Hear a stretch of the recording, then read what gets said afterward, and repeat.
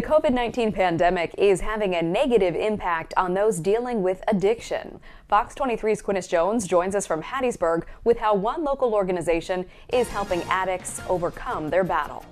Good evening. As you know, most of our attention has been placed on the COVID-19 pandemic. This has caused us to overlook a lot of other big issues like drug addiction.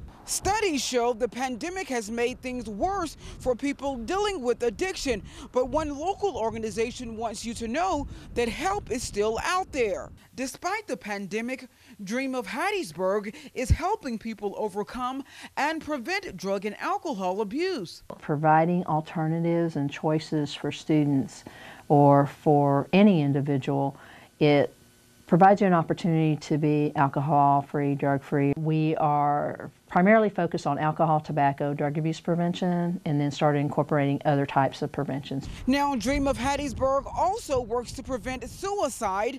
For more information on the organization, just head to our website. Quentis Jones, Fox 23 News, Hattiesburg.